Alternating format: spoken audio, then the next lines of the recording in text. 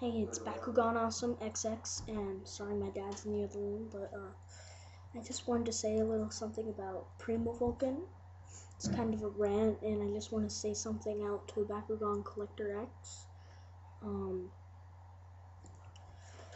Like, I saw your video on the toy review, and your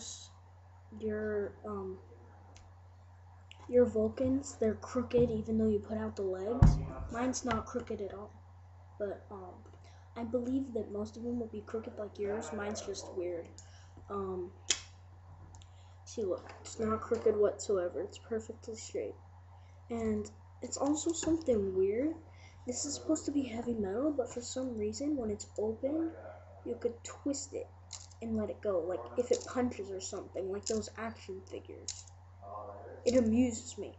I just sit there for like 10 minutes doing this. And also, what I don't like about this Bakugan is when you set it up, it just falls back because this metal on the top is so heavy, it just yanks it down like this. See? So the metal goes on the bottom. Then it finally stops. But that's all I have to say. So check me out later for more videos, and check out Bakugan Collector X's channel and BakuganBuzz.com. Later.